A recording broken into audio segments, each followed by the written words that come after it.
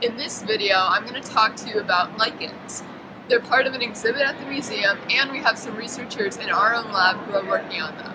Hello, I'm Francesca.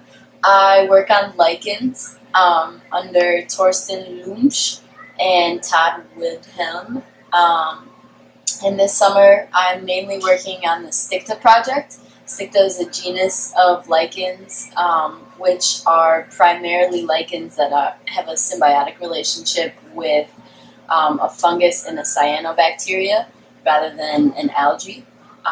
So this summer, Matt, who's the other intern from DePaul working on lichens, and I are just sequencing or amplifying different genes within the fungus and within the cyanobacteria, and amplifying and sequencing them. And we're also working on a couple of other random genuses for different people. So Steve Levitt has some Everniastrums that we're working on, and we're also doing for a few odd Stictas that have algae. We're also working on some green algae genes, and there has not been a lot of like molecular data collected about Stictas in general.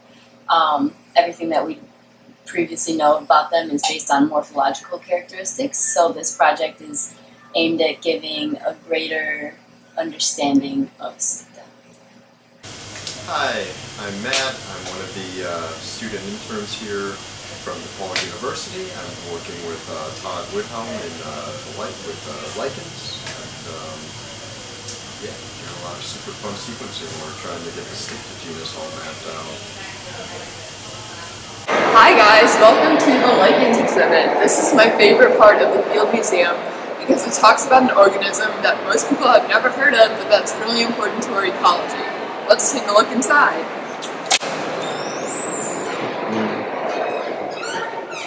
Lichens are organisms that have the structures of plants and fungi, and they're really important to preserving the natural balance of many different habitats and environments.